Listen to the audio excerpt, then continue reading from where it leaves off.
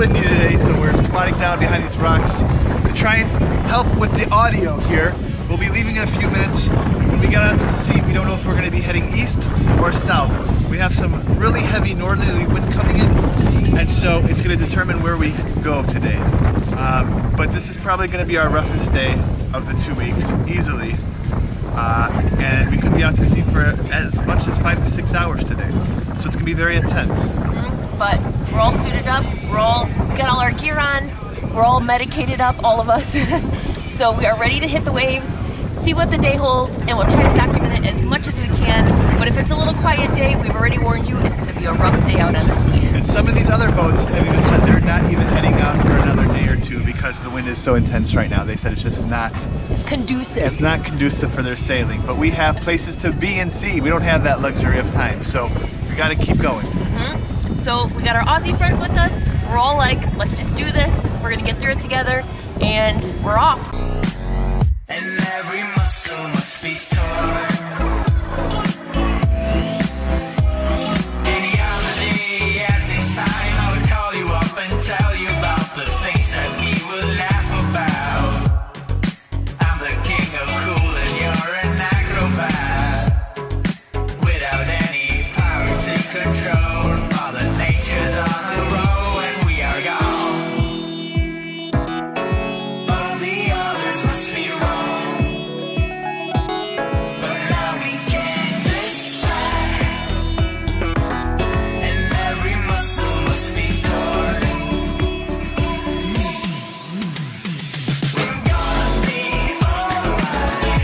And we'll always be if we got skies inside. We can always be.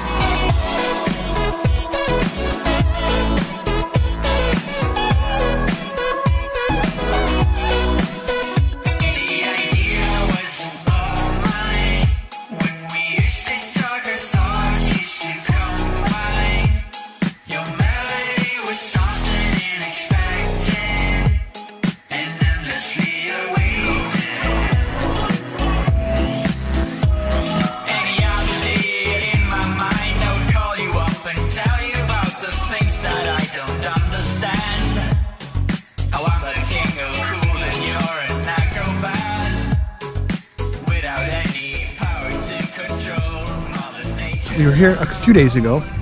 We were actually in a different village or city, so we're a little bit north of that, so this is all sort of new territory for us. But the wind just kicked our butt today. Oh my god, we had gale force 8 and a little bit of 9 wind, so very extreme sailing today. Audrey screaming 34 to 40 knots of wind. I think everybody but the real crew was not feeling very well. We popped pills, we kind of just put ourselves into a coma for a couple hours. I could tell everybody. What? We were at 8 or 9 gale force wind, but level 10 is survival. It says survival conditions. So it's pretty hardcore. So this really strong wind has totally changed our planned itinerary. We have to modify to go with basically wherever the wind wants us to go. So that's why we ended up on the same island that we were on last week, right? Yes. But our trusty crew took us to a different location, so we still get to explore some different areas of the islands. So that's really good. And the rumor has it that we still might be here tomorrow. So it's as Harry said, we're taking it day by day. You just kind of have to go with the flow. We have to go where the wind takes us, literally.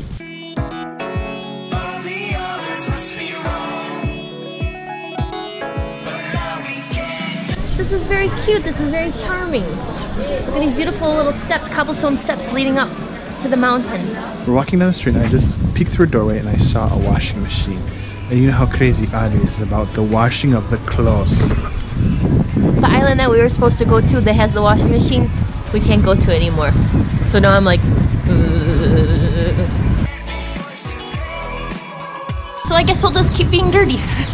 So as we're walking down this more quiet path, we want to talk about this idea of what we keep learning about this area is that the Ionian Islands are known to be a lot more calm. It's more of that holiday feel where you're just kind of doing the, almost like a sexy Greek island hopping vibe. And it's a lot more touristy, right? Yes. A lot more people. A lot of British people visit there for their holiday. And what we've been coming to learn, which unbeknownst to us, this area is more known for the adventurous sailing. I mean, how the islands are set up and how the winds come in. Secluded, quiet. Yes, and it's more Greek. It's more authentic. You're gonna get a more authentic experience here.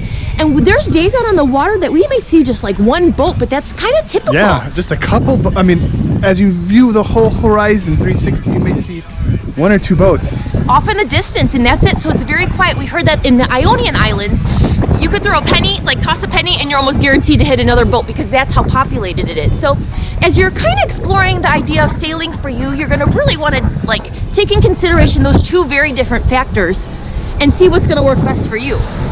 Like, the beach does sound fun, but at the same time, I mean, we're getting an adventure of a lifetime. I mean, this is like pure adventure sailing is what you saw today from, you know, from our vlogs. So you're just gonna have to pick and choose what you are gonna want for your holiday.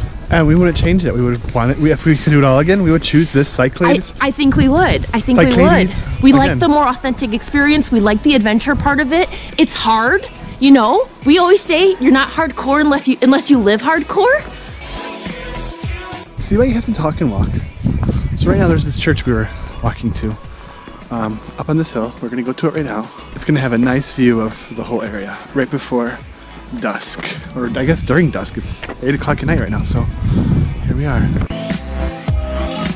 other day at this time, I would call you up and tell you about the things that we would laugh about. I'm the king of cool and you're an acrobat. Without any power to control, Mother Nature's on a roll and we are gone. After a week on a sailboat, those spinning videos were a lot easier to handle, don't you think?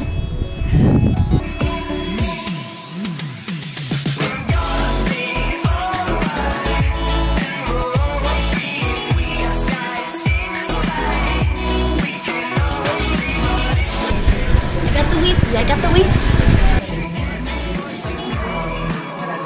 So our friends in Croatia who are on the Cromitio team, which is the weather club, the big weather club in Croatia, have been sending us updates about the winds. We're like, no, really? So they just sent us this map, and here you can see this is where we are.